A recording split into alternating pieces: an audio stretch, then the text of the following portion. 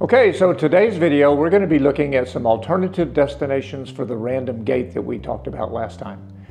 We can send it to the filter, we can send it to oscillators, but I've got something really special at the end I want you to check out.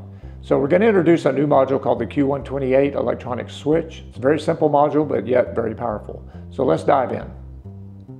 Okay, in this example, we're going to take our random gate, send it to an envelope generator, and we're going to run that envelope generator to one of our oscillators to control the pulse width. And this is going to sound like this. So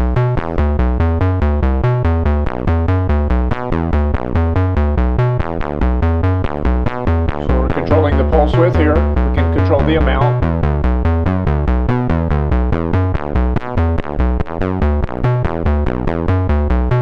You can also play with the envelope.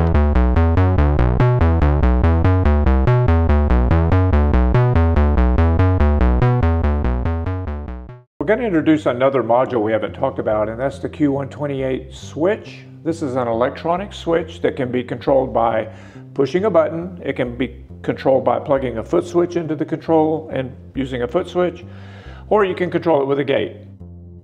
So what I want to do today is take our random gate and run it into the control input of this switch. But let me show you what we're going to do. So you know how you can take the output of an oscillator and modulate another oscillator with that output? What kind of sound do you get? Let me open up the voice here. You get that gravelly type of sound.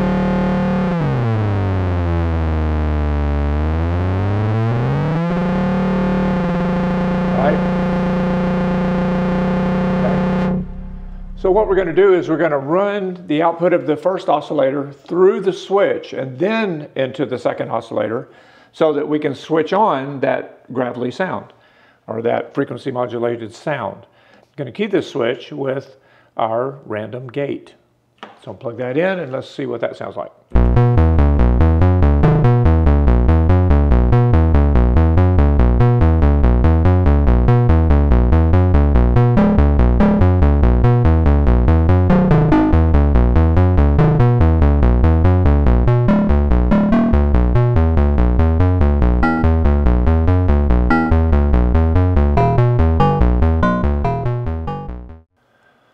Okay, in this example, I'm taking the ADSR output and moving it over to the filter.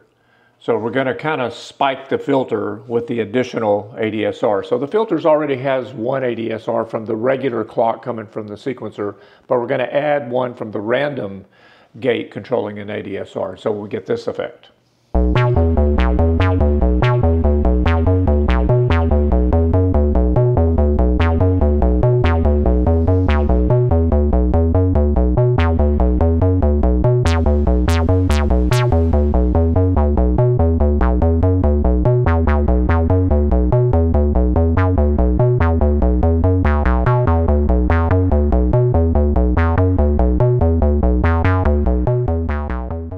Okay, so we're going to do some sequencer ratcheting, but we're going to do it in a random fashion using the random gate technique that we learned a video or two ago. So random gates, we're taking the noise, which is a random voltage source, running it through the sample and hold so that we can make it hit on the beat, and then we're using the comparator so we can adjust how fast or how slow the random gates occur.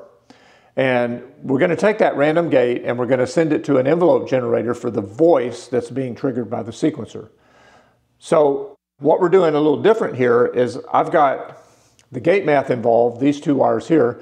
So the purple wire is the clock of the sequencer, the yellow wire is twice the frequency. And so we're using the Q128 switch. And so let's see what that sounds like.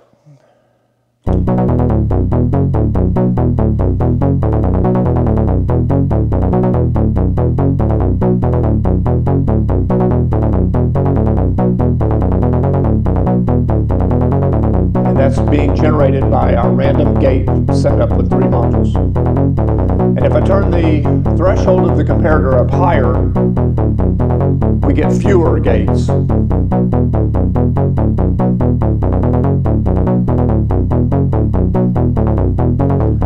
then if I lower it, it hits a lot more frequently.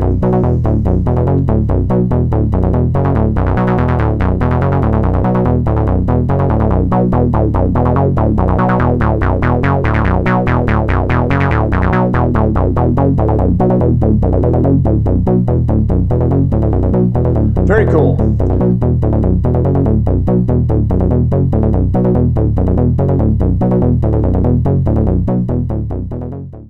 Okay, well that was awesome. I love that sound. So I did mention briefly of the gate math, and we haven't looked at that yet, so that's going to be coming up. Appreciate you guys coming around and checking out the videos. If you're getting anything from them, hit the like button, share it with your friends, and we'll see you next time.